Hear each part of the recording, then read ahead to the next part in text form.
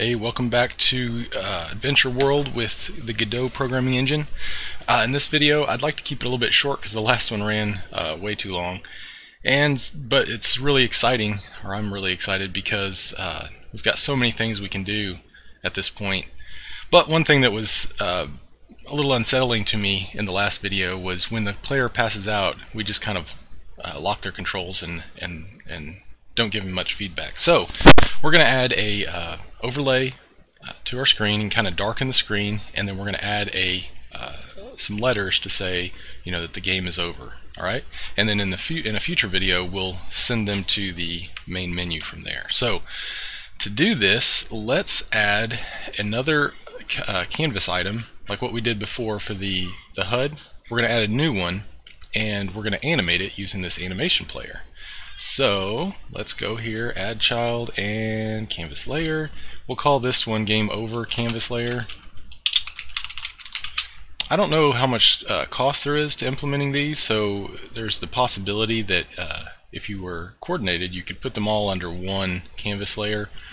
But I don't think for a small game like this that we're going to have any problems doing this. So let's go ahead and make a new one, and under that we will add, I could add a texture and stretch it to fit the whole scene, but what I'm going to do is I'm going to use this color rect, and that'll allow me to just draw a rectangle and apply a color to it, which is exactly what we want to do here.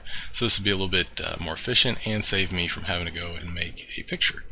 So for this, what we can do in order to stretch it, and I don't think we've used these in the past, but we can use this anchor and margin properties to stretch it to fill our entire viewport. Now I could just mash in the numbers here in the rectangle. I could set the size to be the width of the screen, which I think is like 1024 or something. So I could do that, right? But let's try this other method so that we learn something new. So this is a number from 0 to 1. So if I want to go all the way to the right, I just use the number 1. Now you notice I changed that, but nothing happened. And the reason is Godot comes down here and automatically adjusts my margin so that my rectangle doesn't change size. So if I adjust this, my right anchor is now on the right hand side, but my margin is 0, and therefore it stretches all the way across. And I'm going to do the same thing for the top and bottom. And adjust that. It automatically adjusts that number. I'll set it to 0. Now we stretch across the entire screen. So I want to make this a black because we want to darken our screen, and I want to adjust the opacity so I can see through it. You can kind of see the player right up there, and I think from my previous playing around, like a number around 150 looks pretty good, so we'll use that. But you can pick whatever you'd like. If you'd like a lighter color like that, so it just darkens it just a little bit, you can do that. Or if you want to make it completely black, you could just leave it completely opaque like that. Alright, so we've got our backdrop,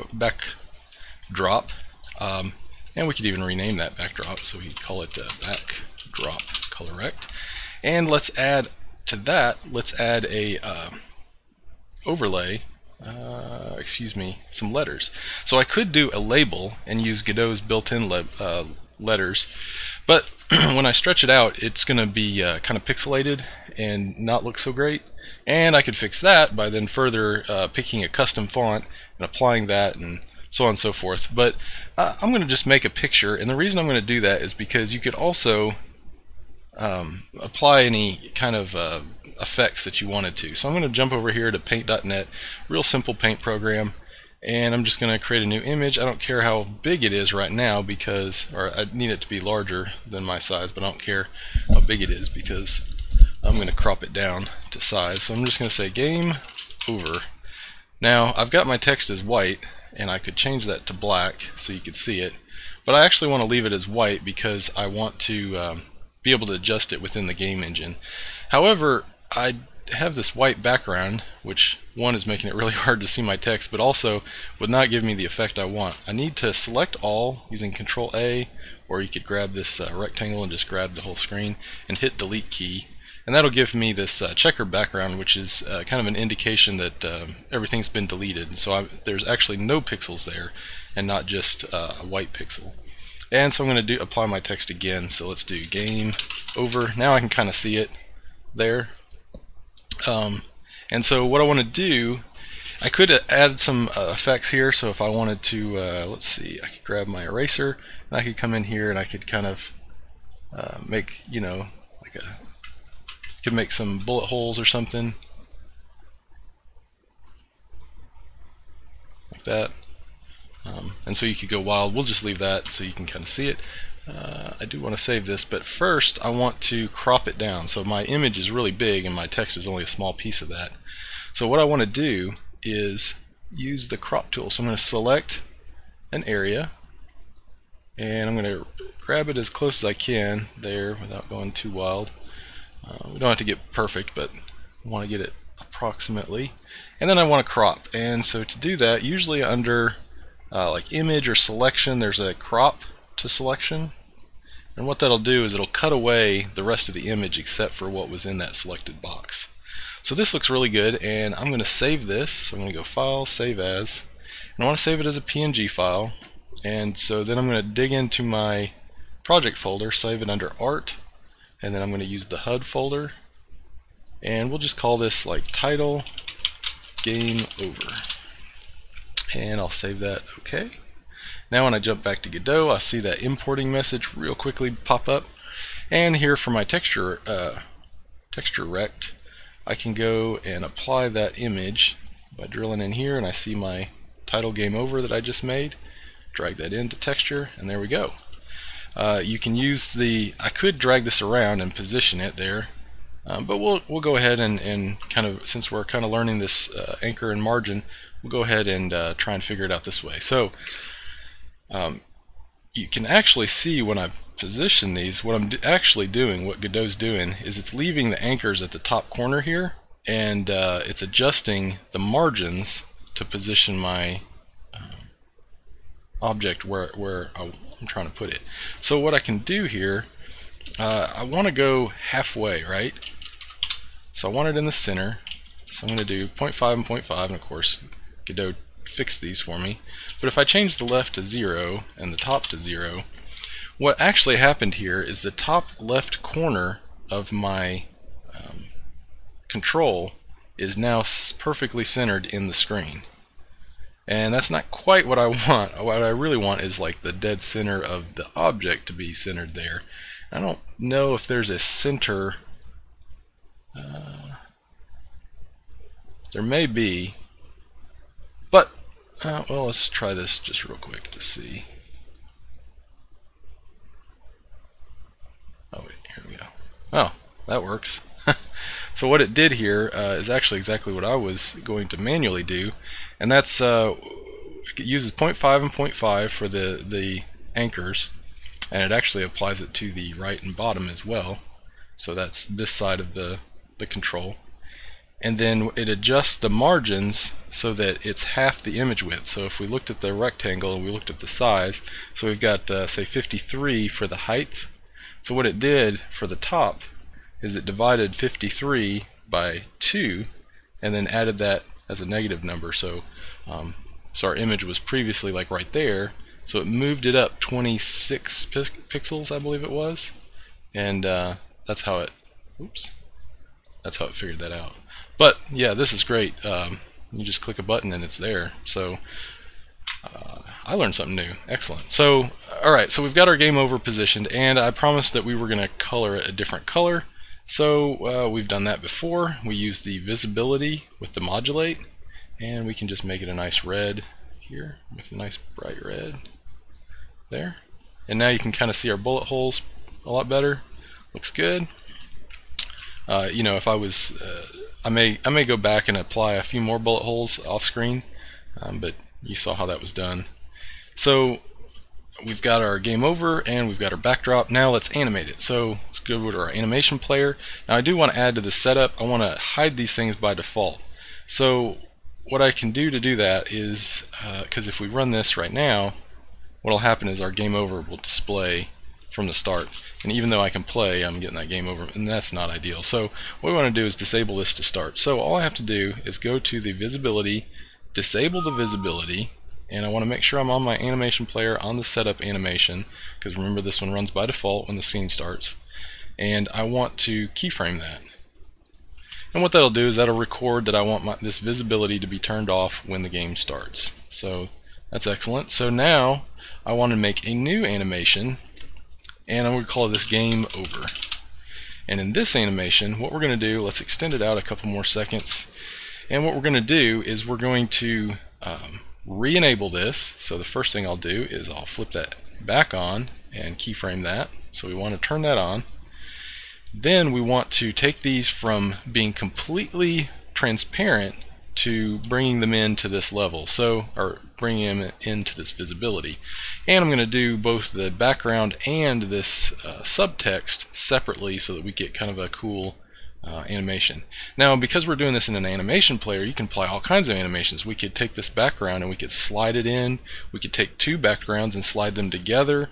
You could use an image and have like a star or something, and you could rotate and scale it so that I think Mario does something like that, at least in the older ones that I played when I was a kid. So you could do all sorts of stuff because we're using this animation player, and these are all things that you've kind of already learned.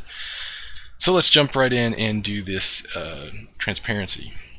So I've already made them visible, but what I want to do is modulate. I could either do it with the modulation, but I'm going to do it up here in the color because I'm already adjusting this one. So I'm going to make it completely, I'm going to set the alpha to 0 so that it's completely transparent, and let's record that as a new track. And then we're going to additionally do the texture rec, which is our game over message, and we're going to do that with the modulation. So we'll modulate, and again we'll set that to fully transparent and keyframe that. Alright, so now we've got everything keyframed that I believe we need, and what we're going to do is we're going to move out to, let's say, we want the background to pull in faster, so let's do that around 0.4. Alright, so between 0 and 0.4 we're going to fade the background in, and so what I'm going to do is click on the background. I've selected 0.4 for my time, and I want to go up here to color. I want to bring that alpha back up, and I think 150 was about where it was at. Of course, this isn't super important exactly the number, but 150 I think looked pretty good. So then we'll keyframe that right here. So between 0 and 0.4, this is going to fade in, and then we want to start fading in the game over message. So we're going to keyframe that, the modulation right here, and the reason is, and it'll do this line, which means it stays the same.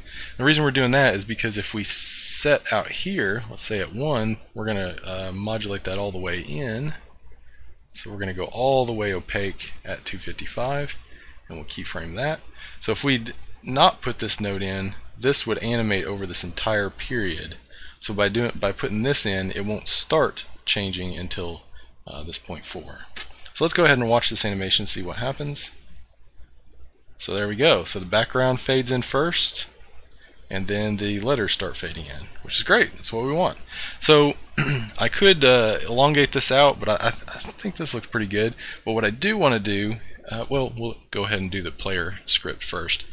So here in the pass out function, what we had was we played the pass out animation, and we could have applied this new animations to this, but what I'd like to do is keep them separately so that we could inject some code in between if we wanted to. But what we're going to do is we're going to use that yield function that we used before on the knockback, and we're going to use it here in the pass out so that we can apply some more code after the pass out animation plays. And what we're going to do is we're going to play our new animation. So we called it game over, right? Yep, game over. So this should play the game over animation, and I want to get a yield again, and at the end we're going to print a message to say go to main menu. And this is just kind of an indicator for what we'll do in the future. We'll go to the main menu after that happens. So let's play this, and one other thing I'm going to change. I've got 3 hearts by default now. Let's cut that down to 2 so that our demo time is not as long. So I'm going to run into the spikes, run into them again, I pass out, and then my animation plays. Looks great. Alright, and then if you saw, after a short period, this displayed. And you can adjust that by going into your animation and just extend the window out. So let's go to 5 seconds. That'll give them 4 whole seconds to see the game over message before we're going to jump them to the main menu. So there they pass out, we see the message, 1, 2, 3, 4, and there's the go to main menu. I counted a little fast. And so that's it for this video. Next video, there's so many things we could work on. I'm really excited, but we'll probably do the main menu. It's not as exciting, but it's kind of needed, and I kind of like to wrap up turning this into a whole game, and then what we'll do from there, or a complete process, and then from there what we'll do is go ahead and try and figure out some stuff to fill in to make the game fun. So anyways, thanks for watching. I hope you enjoyed, and see you next time.